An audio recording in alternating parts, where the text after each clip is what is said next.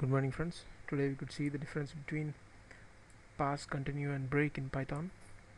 So continue and break are the conventional things which are found in the other programming languages also, whereas pass is a unique feature available only in Python. And here I will give you an example. With that we could explain the things. Here is an example where you could see the things where I have given for j in range of 10. If j is equal to 5, continue, print j. So I have given it ordinary loop of range of 10 means it iterates from 0 through 9. So generally if this condition is not given, it should print all the values. So when this condition is given, so what happens is the question that we are here. Similarly in the other case also I have used the break for that.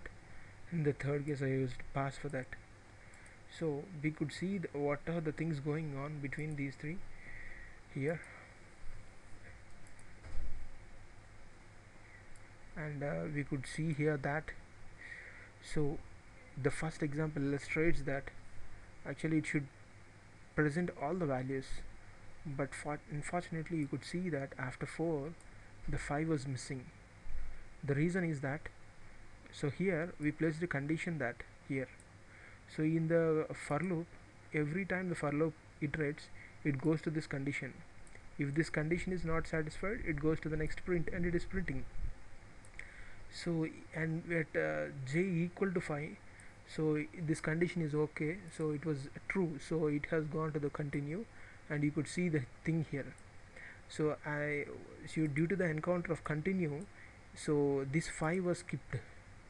So I could generalize the thing like when we place a continue in a condition, that condition would be skipped.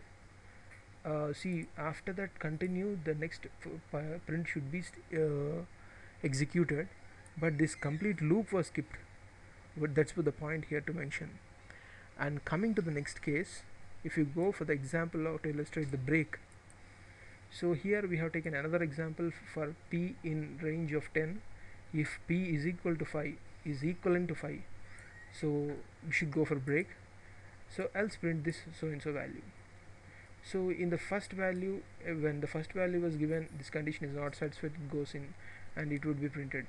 Next second value, third value, like that till 4 it was done. So when the fifth value was encountered, as it was equal, it has gone to this loop, condition is satisfied, so it goes to the break. So the importance of break is that whatever the number of loop which we are within, so it completes, it terminates us out of the loop. So we are out of the loop completely and not executing any of the other loops, so it can't able to print other values. So that's what we could see that here. So and finally if you go for the last case example to illustrate pass, so for I in range of 10, so if I equal to 5, so go for pass, so else print I. So what here you could see is that this pass has done nothing, it has printed all the values from 0 through 9 without even skipping a single value, so or nor coming out of the abnormally coming out of the loop.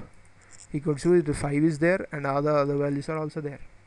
So what generally is done by pass? So here you could see that pass has a typical scenario where it does nothing, no logic to work, no break nor skipping a loop. Pass is placed where there is no logic to be written in the particular condition. Let us say you are a typical developer and you would like to pass on the code after in the next version or after some due course of time in near future. So but you would like to write the program completely, so these things can be added in after course. In such a cases this pass would be a best example to work with.